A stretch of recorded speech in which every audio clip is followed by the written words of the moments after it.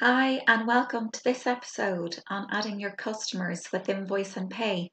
I'm Sharon from Enterpryze, and in this session we'll look at how to manage your customer information through the companies module.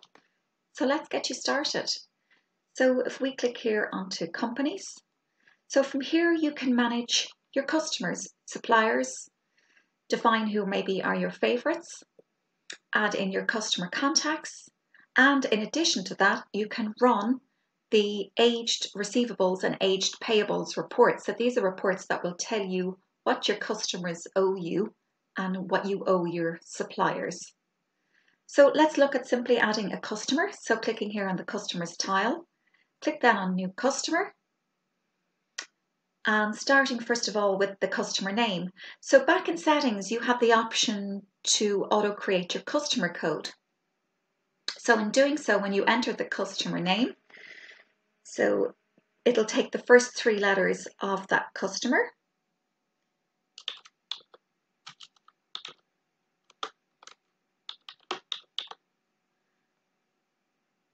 And then select, so you can see there, it takes the first three letters of the customer for the code.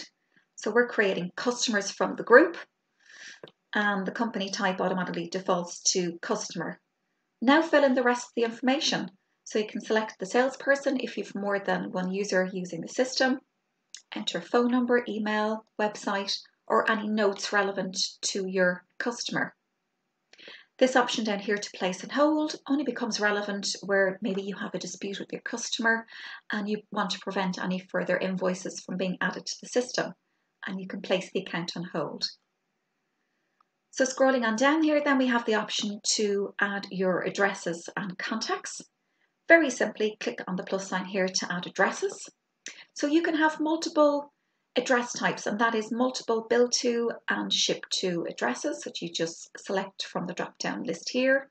So you simply enter in your name and the address and the country details and save.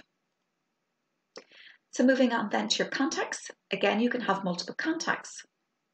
Simply click on the plus sign here where you can enter the contact name, and by entering the full name on the first line here, it will then automatically assign the first name and surname for that user.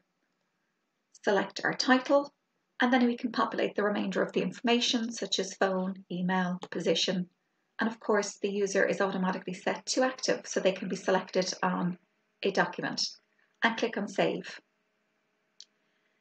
Moving along, then we have the Finances and Taxes tab, and this is important because of course if you need to assign tax to your invoices and credit notes, it's important that you define the relevant VAT status and VAT codes that apply to your customer here.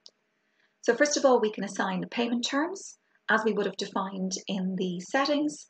So this will be the aging that will be assigned to your invoices. So when the invoice will be due to be paid. Again, if any discount percentages applies. So the VAT ID of the customer, the VAT status, whether they're liable, exempt, and of course the VAT code, so all relevant tax details. We can of course enter some comments in here if relevant to the customer. So let's save the details. So once your customer details have been saved, you can retrieve any of your customers from the list here, and we can see any activity that has taken place against our customer. Primarily we can see the account balance, any overdue invoices.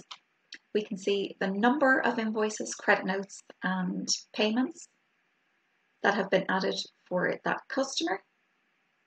We can click here on new action to create a new activity.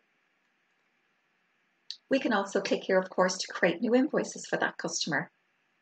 On the overview screen here then as well, we can look at the account aging, 12-month revenue, and the value of any open transactions for that customer.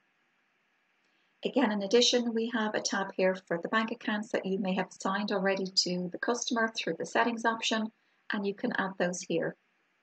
We can also add attachments. So I hope this has helped you identify how to manage your customer information within the company's menu. And if you require any further help, check out the help articles on help.enterpryze.com or reach out to support on the chat. Thank you for watching.